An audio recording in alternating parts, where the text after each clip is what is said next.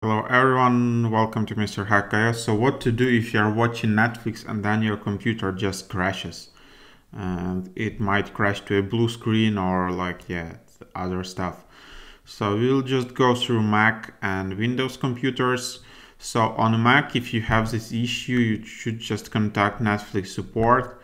You can do this via Netflix iOS or Android app. You can call them from any phone. You can start a live chat. That's what it is. On Windows computer, they just recommend to restart your Windows computer, troubleshoot blue screen errors. You can go to Windows Help Center. You can go as well to this URL, and here are some common error codes, and you should just go through them. If it didn't work, they just recommend to again contact Windows support or Apple support, because the issue might be with device, and Netflix can be working just fine, but your device can be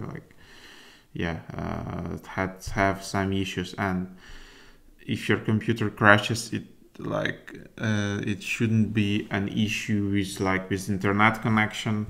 You can check if your internet connection is good, but mostly it shouldn't be the issue. It's something like with your either your firmware, or so you need to do like a factory reset of your device, and then maybe Microsoft or Apple might help you to do that. Or maybe your laptop is just too old, or operating system is just too old. For example, if you're on Windows XP or Vista,